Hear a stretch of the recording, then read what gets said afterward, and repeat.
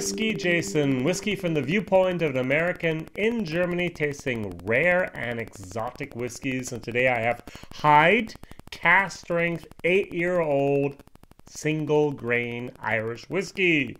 Now this is an interesting bottle because over here in mainland Europe, I've never seen it before. I bought this bottle from the Celtic Whiskey shop in Dublin. I paid a lot for the postage together with the Dingle batch number 3. And I like Hyde. I've actually done Hyde 1, 2, 3, 4, 5, 6. Here, for example, is bottle number 6 over here. It's a President's Release 1983 commemorative edition. And this was the black label, a very interesting blend. Now, this is not a blend. This is actually a single grain whiskey. And 8 years old, limited edition. I have bottle number 165 of 1000. This was bottled in August of 2017 at the ABV of 59. The master distiller, I do not like him using this name. It's Alan Hyde. Mr. Hyde, you did not distill this. You can call yourself the master blender, but you're not the master distiller. I do not personally like that. Non-chilled filtered, triple distilled. Therefore, I'm going to bet that it either came from Middleton. Bushmills? Probably. So it says here, presenting our single grain Irish whiskey in its purest form with unparalleled intensity of flavor and texture. Our special limited edition Hyde Cask Strength is non-chilled filtered and bottled at its natural cask strength of 59 ABV. The rest of it is the tasting notes, which I'm not going to read. So, beautiful, beautiful color, as you can see here. A nice labeling. Also here, you can see the Hyde here. Unfortunately, it's not available in mainland Europe. At least I haven't seen it anyplace. And I do not really think it's made its way over to the States. Now, 59% is a little bit too much for my taste buds, and therefore I added a little bit of water already. And what I do get is a very, very, very wonderful moment of vanilla, a little bit of cinnamon together with malt grain. Now, pot still means it's in a pot still. You have to clean the pot stills. Single grain means it's a continuous still. It's a coffee still, just like they do in bourbon. Woodford Reserve, pot still. One of the very, very few bourbons that use pot still. Jim Beam, Wild Turkey, Jack Daniels, everyone else uses basically Heaven Hill. Use these big, big column stills. Barton's, 1795 or whatever it is. They all use a column still, and so they can go through there and become up to 90, 94%, 96% pure alcohol. And then they water it down for the barrels, 62.5%. It would be a bourbon.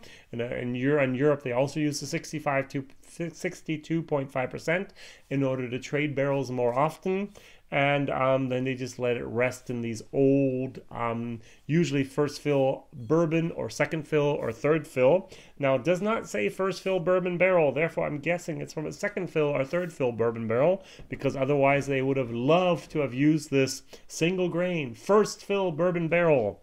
And grains develop a wonderful, wonderful, wonderful moment. I have here from that Boutique, a whiskey company, single grain Scotch whiskey for North British, which is a massive producer of whiskey right outside of Glasgow or Edinburgh. Ich glaube it's Edinburgh. And this is a 27-year-old grain. This is fabulous.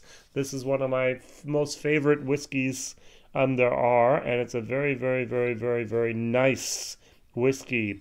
This is not as old, therefore it's not as perfect. Now, I do enjoy the nose tremendously, but it's a very, very small band of flavors. And towards the end, I'm actually going to say I have a little bit of hairspray and dish soap. Soap to do the dishes with. I know those are not great marketing terms, but that's actually what I'm getting. I'm so sorry. Honest Jason here. Honest Whiskey Jason. Mm. Mm. Mm. I like grain, especially with enough water to bring it down to about 50-52%. Mm. Could be a little bit longer. Kilbeggan has a single grain. Also an interesting thing. It's not as good as this, but it costs almost half of this price. Maybe even a third sometimes. Very, very nice. And Hyde has played around with some grains and mixing some grains with some old single malts and so on, creating blends. And they basically had something left over. Now, 1,000 bottles. I have a friend. She owns www.irish-whiskey.de, and she did a single barreling of a single grain. 9 years old, 240 bottles. So 56.9%, also triple distilled.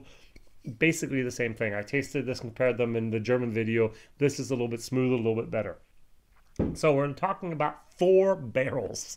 All they had were 4 lousy barrels to make this small batch. All right, I'm going to give this a B-. It's a good whiskey. It's nice, but compared to other things out there, it's a B-, and for value for money, it's a C-. Okay. WhiskyJason here, whiskey from the viewpoint of American and Germany, tasting rare and exotic whiskeys. Hyde Cask Strength 8-year-old, B-, C- for value for money. What's your favorite Hyde whiskey? I'm going to say President's Cask #1. That was my favorite. It was a 10-year-old. I think it was the rum cask. It might have been the sherry cask. It was delicious. Unfortunately, almost impossible to get anymore. And that's a good and bad thing about Hyde, is they just do batches and they put the number on them. This has no number whatsoever. But still, it's a very, very nice product. Thank you for watching. Mondays, Wednesdays, and Fridays, my videos come out. See you soon. Bye-bye.